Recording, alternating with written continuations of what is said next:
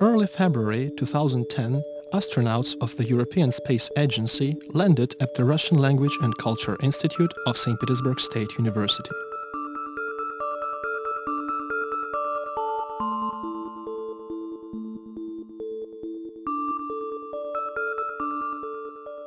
The purpose of the visit was to teach astronauts Russian language.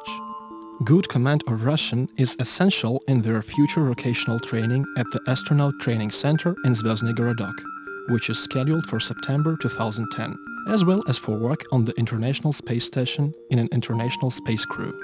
The interest of the European Space Agency for Russian language is not accidental. In the next few years, the space shuttle flights to the International Space Station will be turned down. Therefore, Russian Soyuz spacecraft will be the only transport of delivering crews to the station. As a director of the Russian Language and Culture Institute, I must say I am very pleased that astronauts, foreigners, study my native language, Russian language.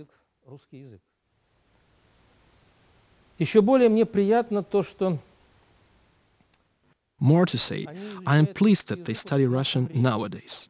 Recently I read that in Australia, when they ask kids at school who is the first man in space, the school students reply, Armstrong. Of course, Neil Armstrong is an outstanding personality in the history of space research. But as to Yuri Alexeyevich Gagarin, my feelings are hurt. And the fact that future spacemen came to Russia with the aim to learn Russian is the best contribution to preserve the memory of Yuri Gagarin's first flight to space.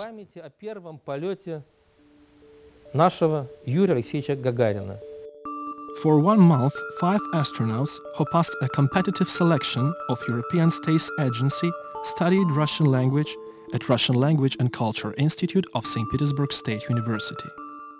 Космос это огромный, да, почти без пределов. И поэтому, если есть другой вид, есть много видов жизни. The institute provided astronauts with all necessary facilities: interactive multimedia boards with Russian language video applications, specialized training materials with a strong professional focus. The astronauts had a constant language practice not only in the classrooms, but also in Russian host families, where they lived during the training, as well as during sports activities and sightseeing. Okay, so we've been here for almost 3 weeks now, and everything is going to be, really up to the standards. The classes are really good. We have a lot of interaction with the teachers. We spend a lot of time discussing with the students. And we've been completely immersed in the Russian culture, whether it be at home with our families, with our host families, or in the city, like visiting the different museums and going to the opera. So far it's been a really great experience here for us in St. Petersburg. Thomas Pesquet, France, 32 years old, enjoys jogging, swimming, squash and outdoor sports such as mountain biking, kite surfing, sailing, skiing and snowboarding. Holds a black belt in judo.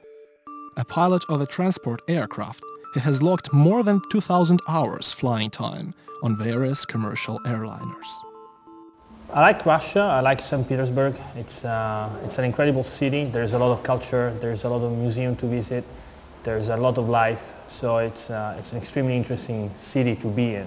The institute here is providing us with very good education. The classes are very interesting, the teachers are extremely professionals, and I think I'm taking all advantage, as much advantage as I can from being here and having the possibility to study Russian here in Russia.